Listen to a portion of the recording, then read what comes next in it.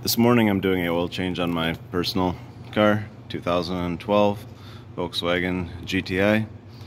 I'm trying one of these little ball valves for the oil drain. I don't have much experience with these. It's not something I see very often.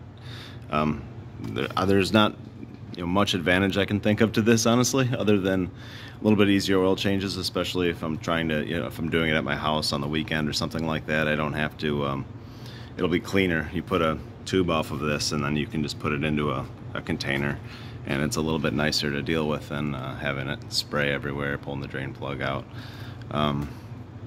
This brand, Fumoto, I've heard a lot about them. A lot of people like it. It's supposed to be pretty quality. Little valve. It's a ball valve. I read a few reviews about it online. Most people didn't have issues with them. This is in Michigan, so there's a lot of road salt, and cars really rot out fast around here. So I'm curious how this is gonna do after the winter. I'll keep it updated. I'll write a review. I'll make another video talking about how it does. As far as clearance goes, it does protrude slightly. It's at an angle, protrudes slightly from the bottom of the car, but I don't think it's going to cause an issue.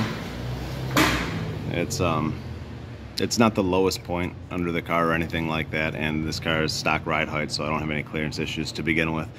So it should be fine. I'll keep you guys posted. It's if I don't like it, or if it drips, or if something strange happens, it's an easy fix. I didn't have to do anything. You just screw it in. So I used a factory crush washer instead of the one it came with. It's the same size, so I was able to use a nice aluminum crush washer.